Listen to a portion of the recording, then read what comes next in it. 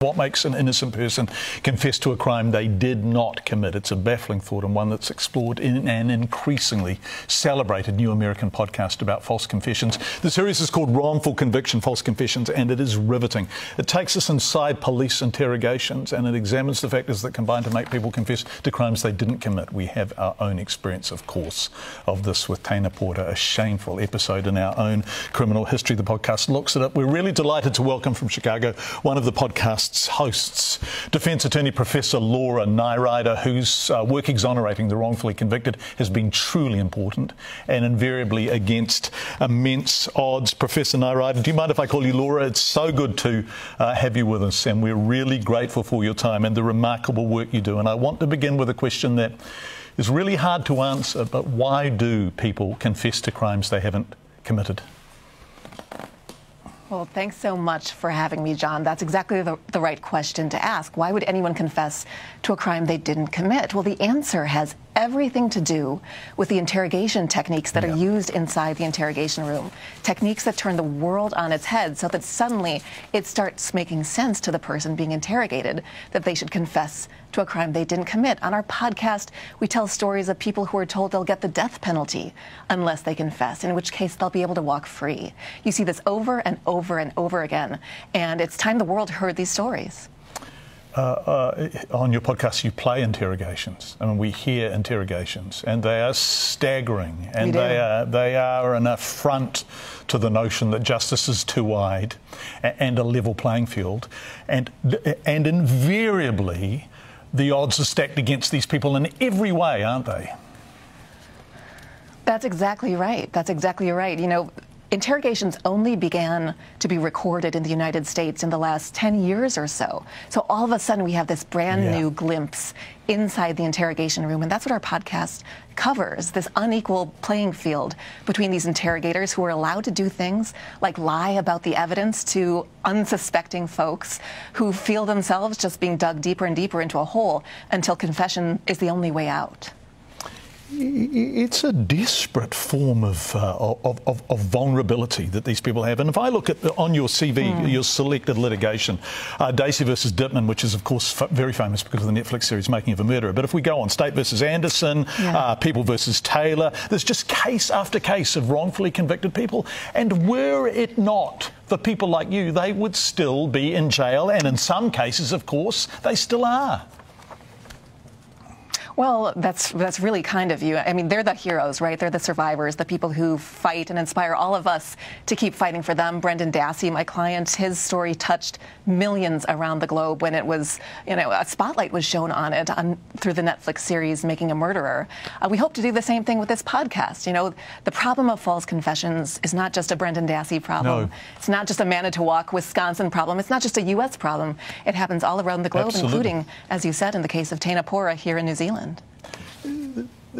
At what stage also is there terrible cynicism by the criminal justice system, who are able to say, case closed, conviction obtained, and despite overwhelming evidence, and in America you see this go up to the level of governor, you see it go up to the Supreme Court, despite overwhelming evidence that the conviction was wrong and it was obtained on terms that were wrong, it seems like too much effort to address it and to respond to the wrongfulness of what's happened?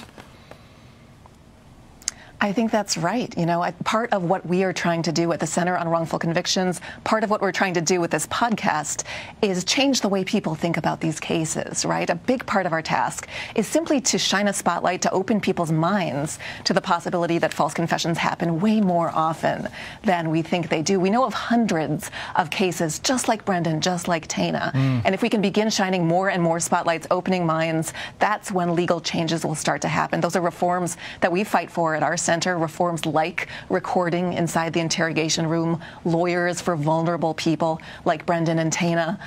Those are the kinds of things we need to make sure this doesn't happen again. And if the lawyer is an overworked public defender and prima facie you have a confession, it's hard work, isn't it, to defend somebody in that position?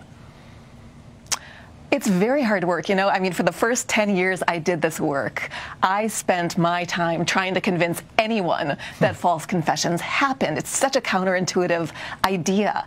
And then, thank goodness, Making a Murderer was made, and people saw it happen to Brendan, They absolutely and saw just how easily And all of a sudden, there's this shift. People get it, right? People see it happen. They saw it happen to Brendan. They saw it happen to Tana.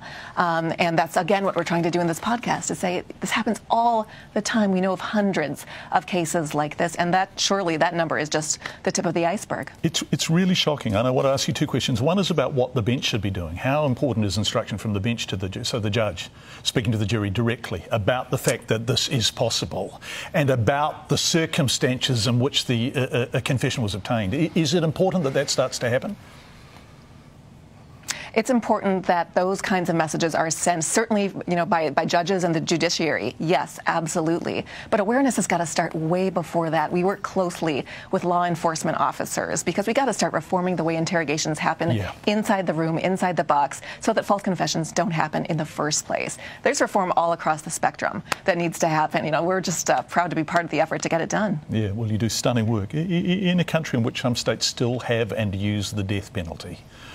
Boy, it's important. Yeah. I mean, setting aside any personal opposition to the death penalty, if it exists, it's really important that there are no innocent people sitting on death row, right? Well, that's exactly right. I mean, here in my home state of Illinois, our center exonerated 6 people off our death row, which caused our state to abolish the death penalty simply because we couldn't be sure that the people that we were executing were actually guilty. And actually, one thing that's interesting in this podcast that people will hear is the threat of the death penalty is used over and over again in cases across the country to get false confessions. So there is an almost a sentencing bargaining taking place at the stage in which the interrogation is seeking to obtain a confession. And so the sentencing bargaining says, if you're convicted without confessing, you will get the death penalty. If you confess now, you will just do jail time. Right, or more than that. People will want to help you. You'll be okay. You'll have nothing to worry about. That's what they told Brendan Dassey. Yeah, That's what they told a lot of people whose stories we tell. It's absolutely wonderful that you have done this work, and there are, the Centre on Wrongful Conviction, CWC, launched in April 1999, has made a material difference to justice and our assessment of it in the United States. So congratulations on everything you've done. The podcast is called Wrongful Conviction, False Confessions. Professor Laura Nirider, congratulations on all your work, and your podcast is highly recommended by yours truly. Thank you so much for joining us today. Thanks so much, John. It's been an honor.